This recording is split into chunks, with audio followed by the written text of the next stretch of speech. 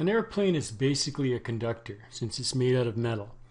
And any conductor that's moving through a magnetic field will have the potential to induce an EMF.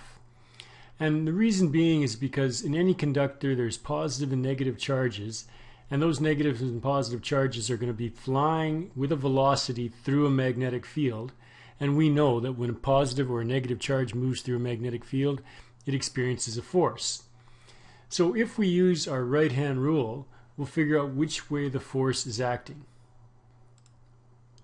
Let's look at the wing in particular, since that's the largest span that's crossing the field lines. To use our right-hand rule, we'll imagine the wing consists of tiny little positive and negative charges. So let's put a couple of positives in here and we'll work on that first. The velocity of these charges is the same as the velocity of the plane, so they're moving to the right. Our field lines are into the page. So if you use your second right-hand rule, where your fingers go into the page and your thumb points to the right, you see that there's a force acting on these positive charges in the upward direction. So these positive charges will start to flow to the top and end up piling up on this tip of the wing. Similarly, the negative charges will flow in the opposite direction and pile up on this dimension. So because we've separated the charges, we've induced an EMF. All that's left is to calculate its value. The equation is fairly simple for a conductor moving in a magnetic field.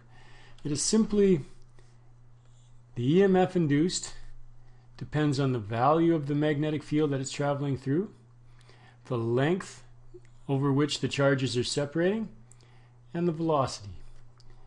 Now, B in this particular case is 5.0 times 10 to the negative 3.